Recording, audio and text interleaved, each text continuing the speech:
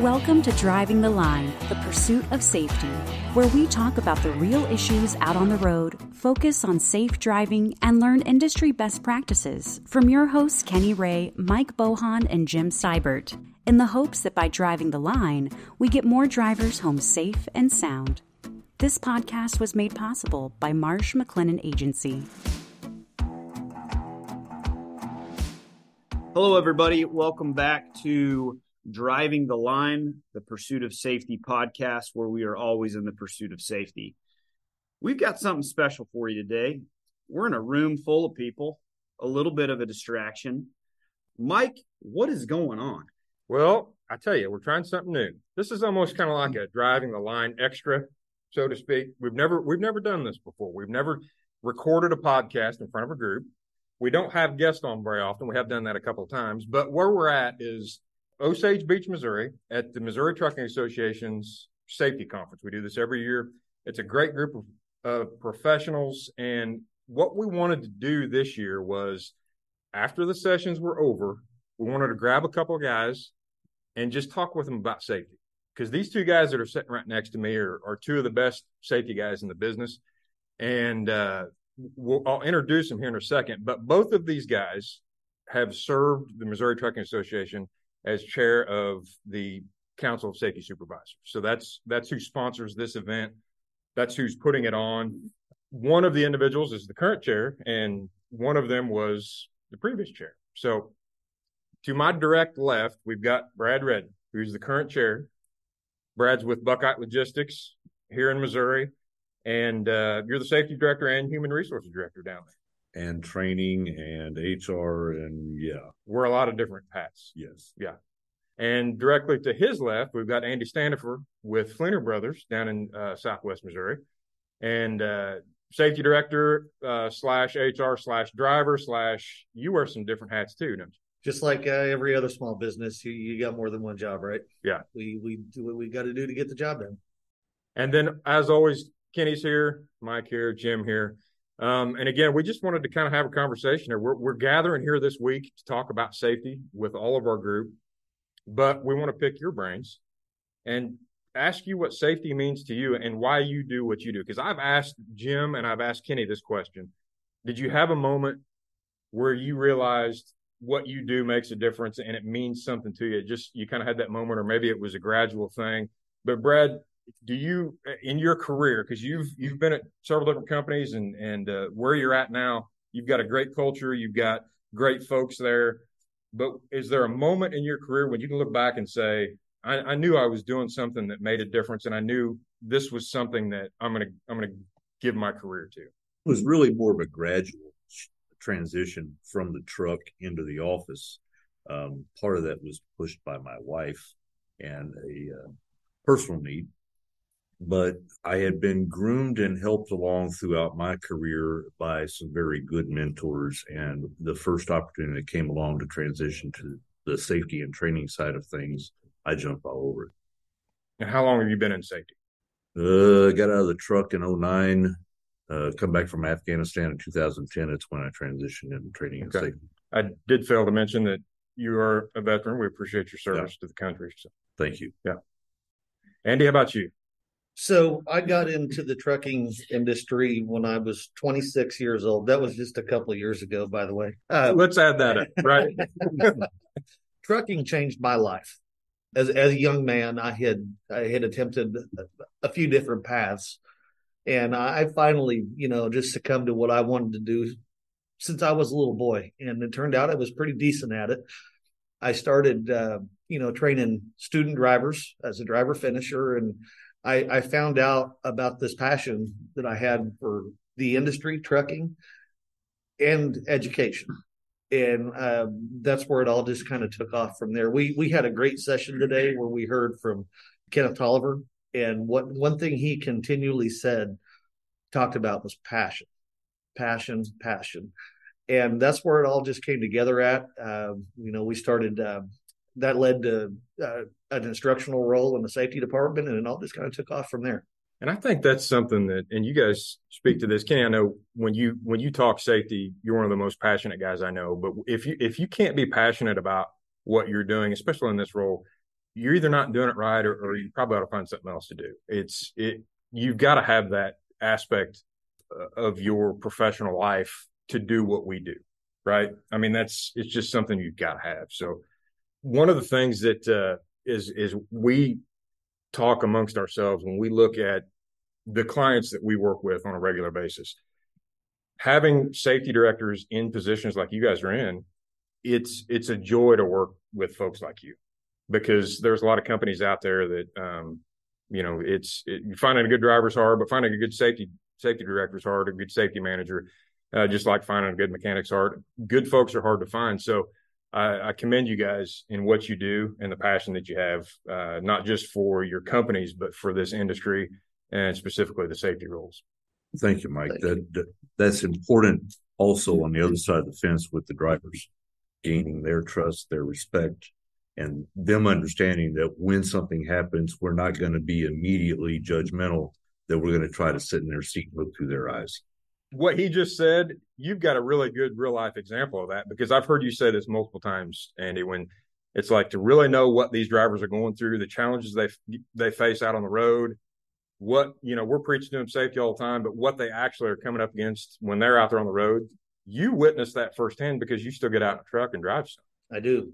I drove 60,000 miles last year, in addition to my day-to-day stuff. So technology is great. That enables us to work anywhere in the world these days. But to have that vantage point, to understand what our drivers do day in and day out, to go to the sites they go to, safety becomes a resource for the company. I think drivers always joke, every time they mess up, we got to go see the safety department. It's not the principal's office. We're here to help drivers succeed. Yeah, that's what we do. It's servant leadership. I mean, you're really there to help them succeed. Absolutely.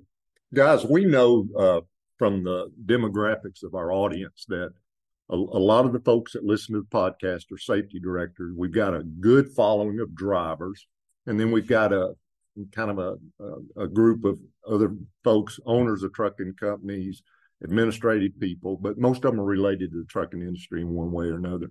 A lot of them don't have CDLs, the safety directors, so they don't have the opportunity that you guys do to actually get behind the wheel and drive the truck. But I think that we could make an application of what y'all just shared, that it would be equally effective to do a ride-along with a driver, particularly if you got a top-notch driver, to really see what he or she does on a daily basis. And y'all know I'm from Texas, and I want to pause here and say what a beautiful state you guys have the privilege of living in. I came in from the South. Came up through Joplin and Springfield and up that way. And I'm not real sure how far north, Mike, I am in the state of Missouri. I don't know much about Missouri geography, but the part I've seen so far has been gorgeous. Yeah. Beautiful state. And it's an honor to be here with y'all. In the introduction, both y'all indicated you wear a lot of different hats, and our safety directors in Texas tend to do the very same thing. And so I'd like for y'all to share a word of encouragement. Most of the safety, unless they work for a really big motor carrier where they have a staff, most of them are doing multiple jobs. And sometimes they're tired, they're frustrated, they're pulled 2 or 3 different directions at the same time. So if y'all were in a mentoring role to a young safety director coming into the industry, what kind of advice would you give them about navigating that, wearing those different hats? Prioritize. And speak to that, please. Deal with the most critical issues first. If it sits on that same list for more than a couple of days, it probably wasn't as important. There you go. There's always a joke in our world that safety, we don't produce revenue, but, we sure can save a lot. I would say be a partner in the business. It's worth it. Be part of that business. And when you get down in the ranks and understand what other folks do by wearing those other hats, that safety culture starts to infiltrate the entire organization. To add on to that, what Mike said earlier is wholly true. You are in more of a serving role. You're not their boss. You're not their dispatcher. You're not the owner of the company. You are there to make that driver successful, and in turn, the safety director becomes successful, and therefore the company does as well. I couldn't have said it any better. I appreciate that. I know it's frustrating for Mike and I sometimes. For Jim, we'll go into one of our clients, which is a trucking company, And they'll call and they'll say, we got a new safety director. I want you to come by and meet them. And we walk in and there's a young man or young woman sitting in there. I had this happen recently and I was just trying to develop some rapport. And I said, well, what do you know about the trucking industry? It happened to be a young lady. And she said, well, I know they go psh when they stop. And she said, and I'm not real sure why they do that. And I said, well, what's your background? And she said, well, I was working at Sonic last week and somebody just dubbed her a safety director. Now, we can make light of that, or we can say, guess what? That's the reality for that company. And they put that young lady in that position. She doesn't even have any idea what the Federal Motor Carrier Safety Regulations are. But she wants to learn. She had a very teachable spirit. So we've got folks like that literally it's their first week on the job. And then we got some people like sitting around this table, been doing this for decades. And so the words of encouragement y'all give, I'm grateful for that. Those individuals should be part of a trucking association within their state and rely on the other safety directors. It's a team effort. No doubt. Totally agree. We all came to this knowing nothing. And at some point, and to associate with great folks like this, Mike, I've known you for better part of a decade now. And, you've been very instrumental in my personal success. And, and that filters down, that goes down to the driver ranks. Because like I said, at the end of the day, we're here to support the drivers and make sure they're successful. And that's when we all win. Well, it's that looking at it in a team mindset, just like you said, you're supporting the drivers, but in reality, it's that entire company is a team, and to be successful, all the parts got to work together. Because how often, and maybe you guys have been to that, you don't have to name names or anything like that, but maybe you've been in situations where, safety's button heads with operations and that becomes an issue. But for a company to really be successful, those two parts of the company have to walk hand in hand. Otherwise, you're constantly fighting yourself. Absolutely true. The safety department is not the keeper of safety. That has to be everybody's role. I think we got a podcast over trucking association membership, don't we? Yeah, we do. Yeah. And it's interesting to hear you bring that up. You got a brand new safety director, getting them involved in an association, promoting that. You kind of beat around it, but like teaching others teaches you more, right? And getting involved in this and learning from the seasoned, the people, and your military background is showing in some of the things that you've said so far, like you're prioritize and execute. So I'm interested, what was your job in the military? Oh, I retired as a chief petty officer, but I was a construction electrician in CPs. Okay. Do you find your background detail oriented? Did you find it helping you when you think of the leadership in the company, being actively involved in their jobs, regulatory wise, and the rules? To the point that my boss tells me, I don't really want to know the details. Yeah. I trust you do. Yeah. As I move around the regulatory world, I'm prior service as well. It always kind of makes me chuckle a little bit how many prior law enforcement, prior military end up in the different facets of regulatory affairs. We don't produce revenue, but we can save a lot. What do you mean? Well, avoiding the accident to start with. And it's not just, accidents aren't just about claims and money. It's about lives. I used to talk to orientation classes every week, and I would kind of equate the importance of safety to the commercial airline industry. For example, you talk about pilots have zero room for error because if they fail, lives are at stake, right? They're responsible for a couple hundred people at a time. And when you get behind the driver's seat and you watch all the hundreds, if not thousands of cars that pass you every day, why should that be less important to us? We did an episode recently and we shared some of those stats. And y'all both know I'm from Texas and fiercely proud of my state. But there's some things that happen in my state I'm not proud of. We have not had a deathless day in the state of Texas since November of 2000. We kill an average of 12 people a day on our public highways in Texas. And you make an analogy about the aircraft industry. Can you imagine if the airlines were killing basically 90 people a week, which is what we do in Texas on our public highways? Congress would step in and make a nationwide shutdown and say, whatever it takes y'all to fix this, fix it. That's what motivates the three of us. And I'm sure for you two guys as well, is for us to stop that, where that family don't get that knock on the door at 3 a.m, and so I commend both of you for your commitment to excellence. Very proud of you for doing that.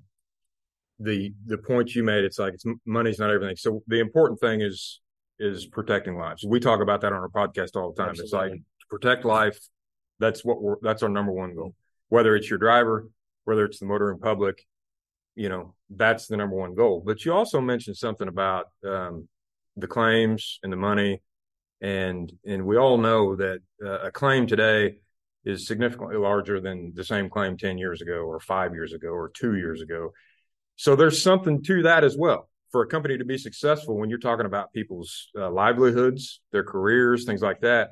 So expound on that a little bit and what you guys see every day. It's like, if you can settle a claim, or that maybe technology that you use to help you mitigate some of that, because I know that you guys, that's one of the hats that you wear as well. Quick response. Yeah. And, if you're responsible for your actions, you can take care of those very effectively without having to make that a long, drawn out and very costly process. Take responsibility. Flip side of that, you can be the safest fleet in the entire nation by parking every truck on the fence. So there is some inherent risk with being out on the road in the public. To Andy's point, yes, you do want to quickly react to the situation, own it if it's yours. Don't fight that. I'm just grateful that they mentioned about getting in front of these claims quick, because y'all know we work for an insurance agency, and one of the we're not here to sell it. None of us sell insurance, but we hear complaints sometimes about motor carriers not getting on the claims quick enough, and particularly now with forward-facing cameras. That camera it may exonerate the driver, or the flip side of that is it may let you know what, we need to get on this claim quick because it's ours and we need to own it. And so what are your thoughts about how technology is changing the way that we're handling claims, particularly the expediency, how fast we're doing them, and the interaction with adjusters and those sorts of things? If you have a camera that shows what happened, the claim is a slam dunk, one direction or the other. Right. There is no investigation. There is no arguing back and forth over who's at fault. Unfortunately, cameras don't see everything. Yeah. This is true. And sometimes it's such a short snippet that it doesn't paint the entire picture. Thankfully, we have that, extended recording option out there where we could go back in time a little bit. But yeah, you're exactly right, Brad.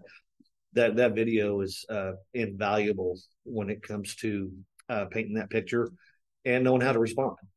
Well, to the point now that even law enforcement will ask for that video standing there and it may not even be a crash scene. It may be just a traffic stop, but they'll ask for that video. And sometimes the driver is not at fault and the officer will recognize that immediately. Well, our session this morning, Captain Kelly and his folks were there, and they mentioned that about it. Troopers on the road, the investigating officers requesting that footage of a crash, so they can, so they can write an accurate report. If there's cameras there showing what happened, they want to get the report right. Because to me, that's the point of it. Whether like you said, Brad, if it's good or bad, we own it, but we want it to be right. We want it to be accurate, and that's what it does.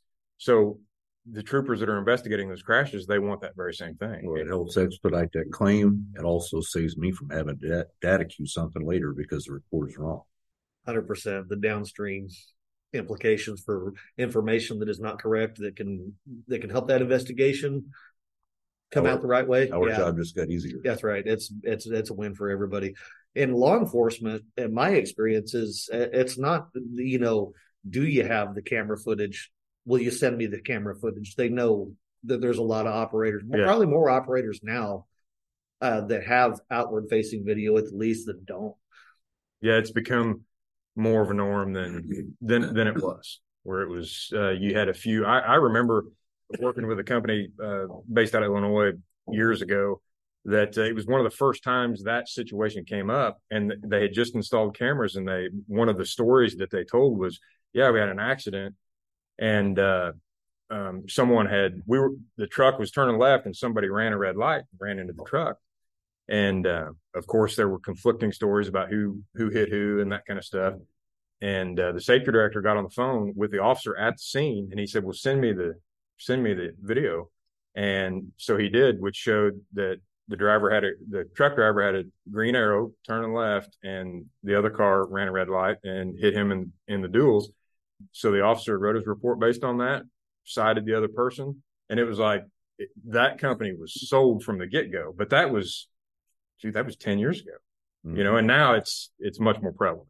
All right. Parting thoughts. If y'all had the opportunity just to freelance and share wisdom, knowing this, a large percentage of our listeners are safety directors at trucking companies. A large percentage are over-the-road drivers that listen to us while they're driving down the highway.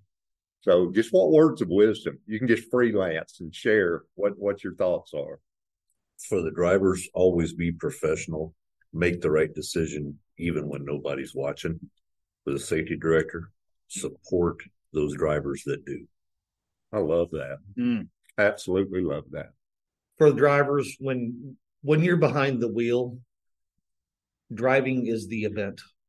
Do your best to eliminate every distraction. And I'm not talking about just the telephone, electronic devices, distractions in your life. You've got to be able to draw that line that when you get behind the wheel, this is my focus right now. And, have gazelle-like intensity, laser focus on that driving. And that's the most important thing.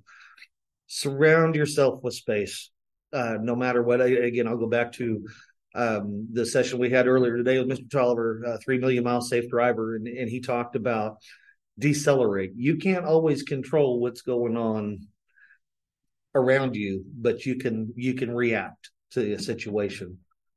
Allow yourself some space. And for the safety professionals out there, there is no better service that you could offer to your drivers or your employees than to have an expectation that everybody goes home safely every day. And that's what we're here to do.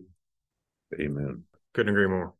This is a relational business. And I just want to tell you guys, you're both dear friends of mine and appreciate you coming on here. The last question I had for you, which we've got some folks sitting in here listening to us, that if you're listening to our podcast today, we actually had several folks in here just listening in, which I thought was cool. And as we look around, I look to our two guests, dear friends, and every one of the folks that are in here I consider friends. It's a relational business. So speak to that as far as at your companies, with your drivers, those folks, but also the folks that you meet at association meetings, truck driving championships, the enforcement personnel that we have the fortune of having a good working relationship with. Speak to that relational aspect of this business before we let you go. Oh gosh, that relationship with our peers. I mean, talk about the learning aspect when we're brand new. These are the folks, we all lean on and learn from. Having those relationships with the state agencies, enforcement agencies, that's the best education that you'll get as a safety professional. Build those relationships. We were talking with commercial vehicle enforcement this morning. One raised the question about, how do I get your folks, your inspectors, to come to my facility? Just ask. Yeah, that's all you got to do. Here's my card. Call me, and I'll send somebody out. 100%. Well, the other piece of that you may not be aware of is all of my drivers know of my relationships with you and state agencies and other safety directors. And when they've got questions that I can't answer, they say, but I think you know so-and-so, and they probably know the answer. Let me know what they say. Somebody does, don't they? Yeah. Well, that's the beauty of it. We're always, hey, if we don't know, and I tell people that all the time, if I don't know, we'll figure it out. We'll find somebody that does. We've got, everybody in here I've talked to, hey, we've got an issue. I don't know what the answer is, but we've got a good relationship. Pick up the phone, call them. We'll get it squared away. It's a team effort. So when we talked about team earlier within our companies, this industry, really, when we pull together at association meetings and things like this, and we pull together, 200 safety directors and folks from governmental agencies, things like that, we're working as a team on this. Safety is the goal.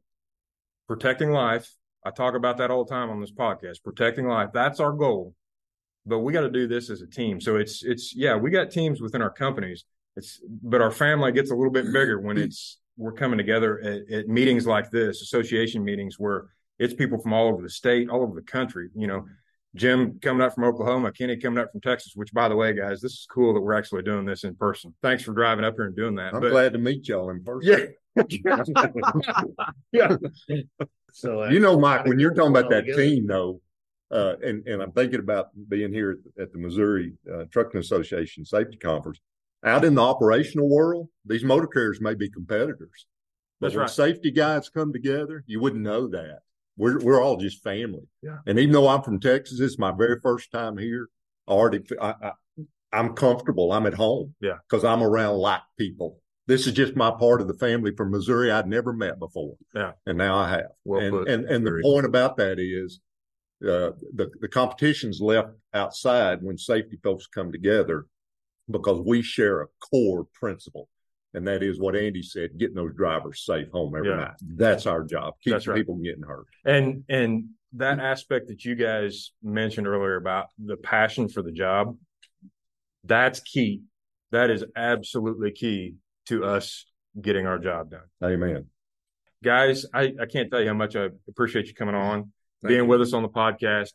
It's good to hear from folks that are sitting on your side of the desk and in the trenches and getting the work done. So we greatly appreciate you being a part of this. Couldn't have had two better guys on for sure. Was not sure what you were getting me into, Mike, but I've actually enjoyed it.